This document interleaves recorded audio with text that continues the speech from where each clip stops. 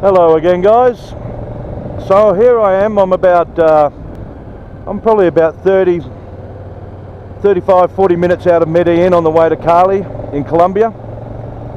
It's about 6:30 in the morning. Just getting up to the top of one of the mountain peaks.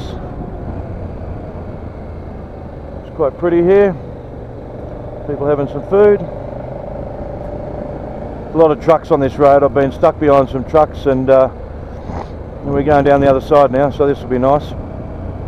Yeah, so on this Know Before You Go, I'm doing a little series on things that you should think about before you leave, budget for, understand for your trip through the Americas, USA, Central and South America. And this one's just basically on tipping, and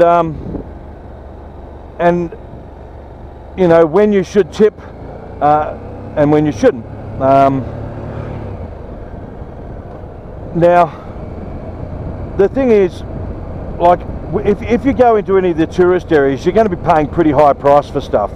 The best food you're going to get is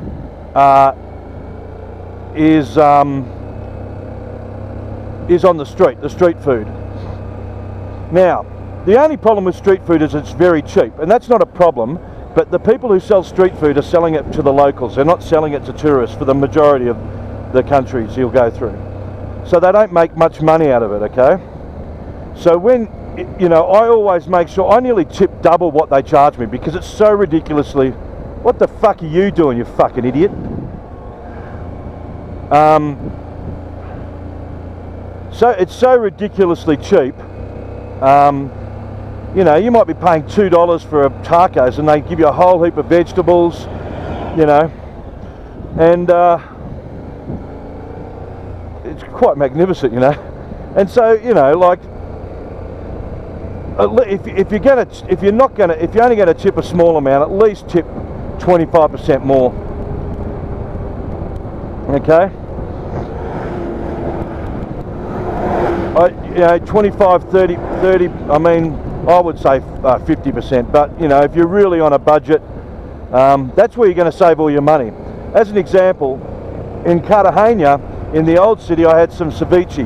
It cost me about, for 2 bowls of ceviche, they're about 45,000 each, pesos, which is about $12, $13, which is pretty much what you pay in the US, okay? But outside of town, like the Colombian ceviche that I got from a street vendor was something like, no, I think it was something like 5,000, which is $1.50, you know. So all I can say is that when you're tipping, if you always look on the receipt in the tourist areas, because a lot of the time they have, I think it's called proglado, and that means tip. I'll actually put it in the description and what's the actual word for it. I should remember it. So just remember that the poor people in the villages, tip them well, because, you know, they don't make much money out of it, and it's not costing you much, and you're getting a friggin' super bargain, and the food is delicious too. So I'm not even saying if you're on a budget, even if you've got money and you don't really care that much, don't go to the, you know, there's some nice restaurants in the cities and stuff like that, but go into the villages and have the street food. It's friggin' phenomenal. Always beautiful and fresh. I haven't had one dodgy meal. The only dodgy meals I've had have been in the tourist areas, you know. So yeah, so it's not compulsory to tip. You know, I've read some things on, some people say, oh, you know, just give them a change, whatever's left over. That's just cheap, you know. You hear, you know, and it makes you feel good that you've helped, you know, you help someone and they put a smile on their face, you know. So, and especially if you get a good meal, because you will. I mean, some of the ceviches and the tacos that I've had on the road, I just sit there and go, oh my God, I wish I could share this with somebody. It's amazing.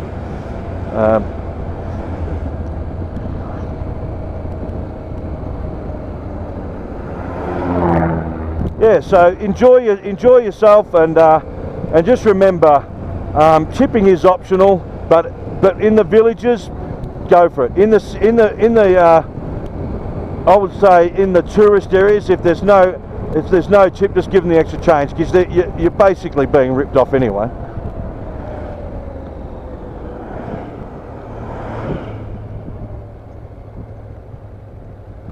So there you go, guys. I'm going to try and squeeze down the